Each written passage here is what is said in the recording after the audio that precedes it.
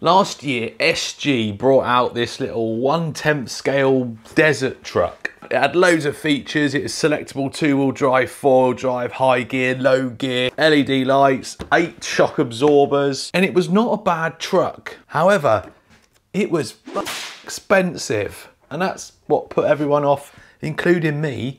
It was too expensive for what it is. I have good news. Good news! They brought a cheaper version out. Although before we look at it, if we look at the box, it looks exactly the same, but it's not. There's some big changes. It doesn't really tell you on the box. It still says 2 and 4-wheel drive, 45 miles an hour. If we look on here, it tells you about the gearbox and all the functions of it. It shows you the 7-channel controller. But if we flick it over, that's a sticker there. The package content is for reference only. The actual reference number is subject to the actual product.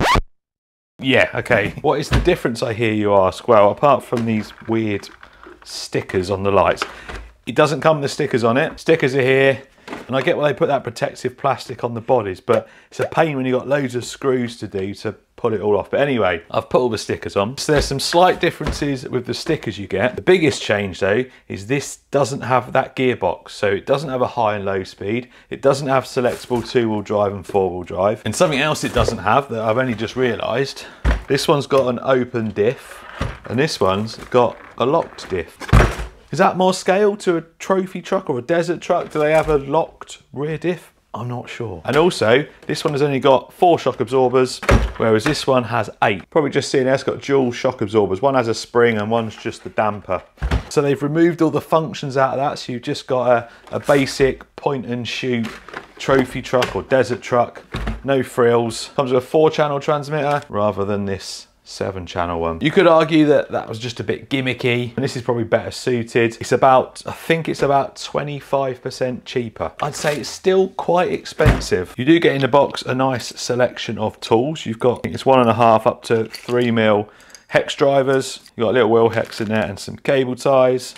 Spare wheel nuts. There's 2 spare drive shaft pins in there. You might need them spare pins because I lost a drive shaft when I took this out. And then you get a set of instructions which are for the old one with the 2-speed gearbox, and then you get a little added bit for the new SE, the light version. So nice bright colours on this one. I went for the grey and green on that, but this one, nice bright colours. I think as well they've changed, it feels a little bit thinner, a little bit more flexible. This feels a bit harder. This thing took an absolute kicking, and I don't think anywhere on the body broke, but I took it over the quarry, one of the worst places to take stuff because of all the rocks and stuff, but took an absolute kicking.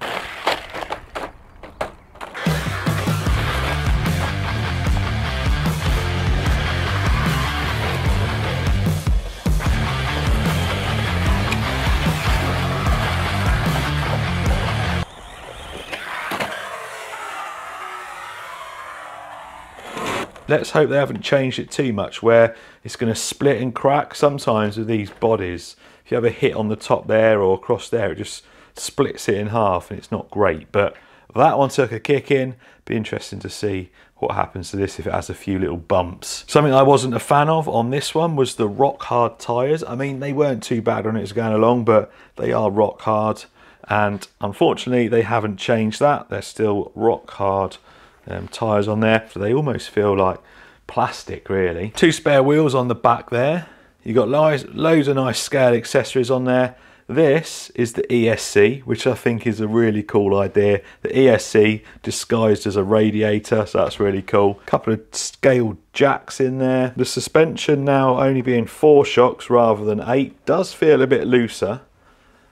But this was quite loose anyway. I don't know if I changed the oil in it or not, but the front feels quite stiff, but the rear is quite loose. However, on something like this, pretty sure the real thing's nice and bouncy. So when it's going along, it looks quite scale. Couple of drivers in there, dashboard, roll cage. This whole body will come off, so you can have it just bare, and it doesn't look too bad, to be honest with you. You got a light bar up front there, You got a light bar on the top. Don't think there's any light. Oh yeah, you have. You got a light there at the rear as well. You just see in there, that is your brushless motor. I'm not taking all this apart to look at the gearbox and stuff, but as you can imagine, the gearbox is quite big on that because it's got selectable 2-wheel drive, 4-wheel drive, high, low gear, whereas this is just a plain straightforward one. Underneath, you might recognise it looks like something similar. Double wishbone suspension up front with a sway bar as well. So you got nice sway bar there, and you can see if I push this down, watch that wheel there.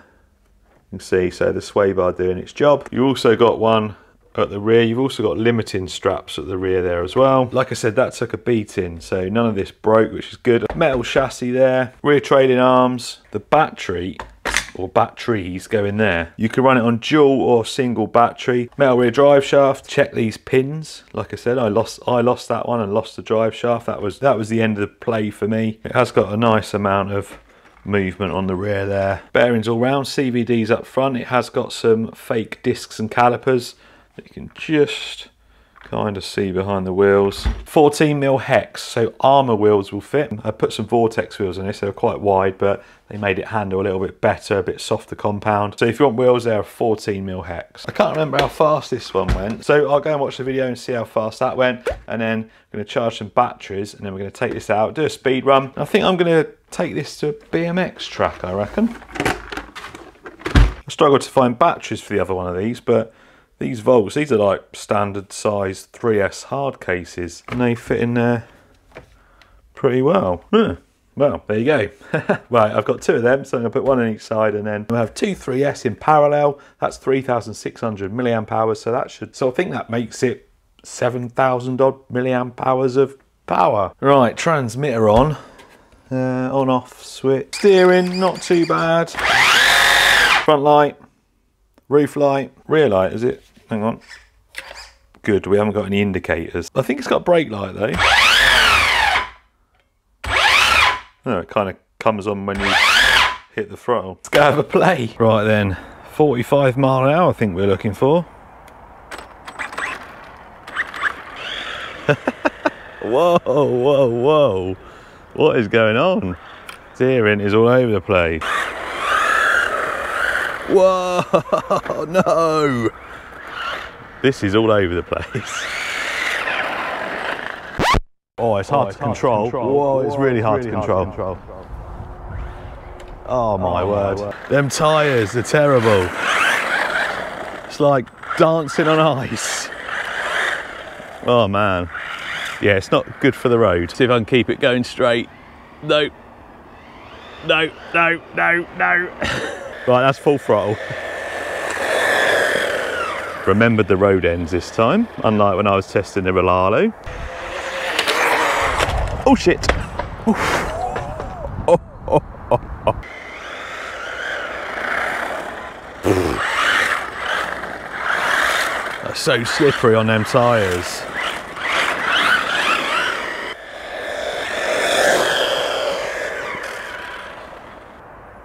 $35 mile an hour, 10 mile an hour short. There's a surprise. Steering's not great. It's got like a huge turning circle. Right, should we see if it grips up a bit better on this surface? Oh, I think it does. Yeah, that's better. That was horrible on that road. Whoa. Oh, I don't know actually. It's a bit slippery. At least there's an excuse to slide around on this surface. Very bouncy. Why have they put rock hard tyres on it?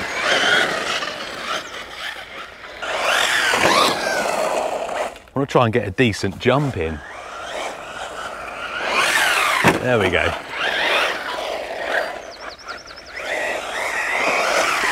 Oh. God. Needs to be tough, doesn't it, if it's going to do that.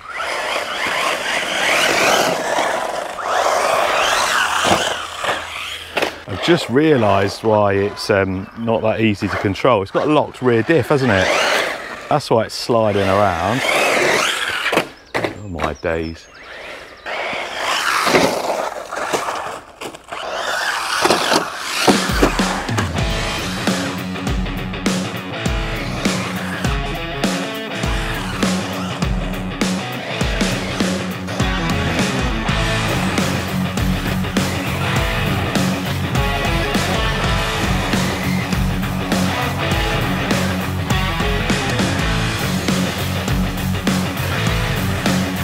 So my conclusion is that it's not very good on the dusty stuff. It's not very good on the road, and not all that great on wet grass either. Oh, that's even looser now. I think we've lost all the oil out of them shocks. So they made it cheaper. They removed some of the stuff off of it, and well, yeah, it's it's not great. Yeah, definitely no oil in them shocks now. Although it's better on this grass than it was on the dust, so there's a positive.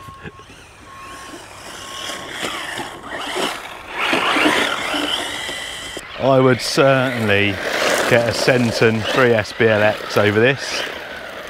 I'd go as far as saying I'd get a Traxxas over this one as well. Oh, it's not too bad on this stuff. Maybe that's because I've got used to it. Nah.